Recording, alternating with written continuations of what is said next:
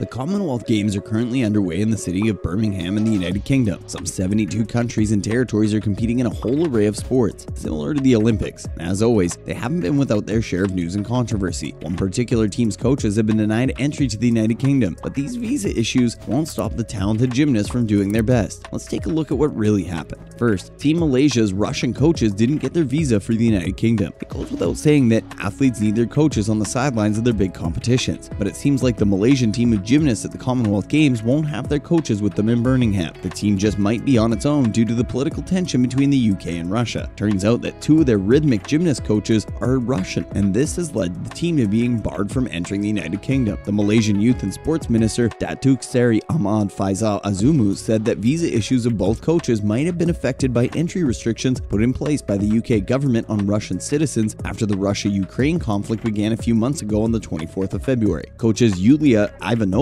and Lidia, Legotina are the ones affected by the entry restrictions. The development has come as a bit of a stinger to the Malaysian management. Earlier, there were reports that the Russian coach's visa process had run into a bit of a snag. It seems that the Malaysian contingent's management had already fulfilled all the registration processes as required by the organizers. In fact, they had even submitted a letter of appeal to the president of the Commonwealth Games Federation to help them secure speedy visa approvals for the coaches. But did Malaysia have a backup plan? The quick answer is yes. In the case that the letter of appeal was rejected, the Malaysian management had a way out. Afrita Ariani, honorary secretary of the Malaysian Gymnastics Federation, and the local coach Lim Wen Chian will be flying out to Birmingham in order to manage the Malaysian national team. The backup team will be traveling to the games and will be holding discussions with the panel of coaches on the management of national gymnastics team. That said, Nazril was pretty confident that the absence of these coaches will not affect the gymnastics performance. They were aiming for gold, and so far they feel confident about it. The three national rhythmic gymnasts are Koi Si Yan, Jo Yi, and Iza Amzan, and they have been receiving intensive training in Belarus and will be headed to Birmingham from Minsk. While this is definitely something that could disturb the team in their performance, it seems like Malaysians have no choice but to plan B it into action. We're pretty sure their coaches will be watching their performance just as closely on television as they would in person. But does Team Malaysia have a good shot at Commonwealth gold? Team manager Bae Yi Chen thinks so, and for good reason. In the last games in 2018 on the Gold Coast of Australia, the rhythmic gymnastics team returned home with 1 gold, 3 silvers, and 3 bronze. This time around, 2 of the 3 medal winners from 2018 are still on the team, and the nation's hopes are pinned on them to deliver at least 1 gold medal. However, the gold member from the 2018 games, Amy Kwan, has retired from the sport. And this year's team includes the winner of the medals from the last games, Koi Sien Yan,